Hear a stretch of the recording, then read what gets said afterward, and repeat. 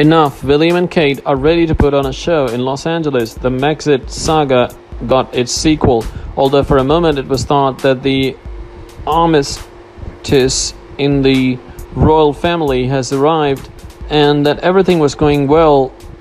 Now the drama reappeared, namely, according to American tabloids, Prince William and his wife Kate Middleton have decided to take matters into their own hands and will soon fly to Los Angeles to confront Prince Harry and Meghan Markle for the first time, who according to them have spoiled the reputation of the British royal family.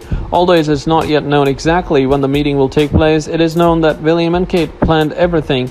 William has been avoiding problems all these years and he's never complained or even explained, but now he has come to edge. Meghan and Harry stood on his blister and he can't take it anymore, said a source close to the family. Claims that this will be the first fight after the departure to America. All of this is happening because of the book Finding Freedom, which William and Kate believe is Meghan's butter.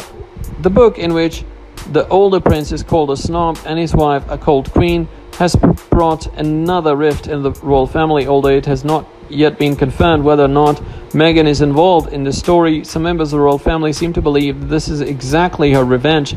By the way, the shaky relationship between these two royal couples is not unknown. Namely, it was written, among other things, that their quarrels sponsored the departure of Harry and Meghan.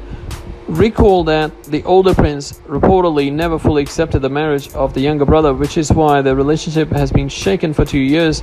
In addition, no two duchesses ever became friends. The conflict began just days after the engagement of Prince Harry and Meghan Markle. When they gave their first joint interview to the BBC, Kate immediately noticed that Meghan was very strong, unwavering, and that she would do things her own way, bypassing traditions as much as possible. There are tensions between the royal brothers, and this is shown by the decision that Harry and Meghan don't want to live near William and Kate, but go their own way, away from everyone. The media wrote at the time, after that everything went downhill, which is why Harry and Meghan eventually decided to step down from their royal duties and find happiness on the other side of the world.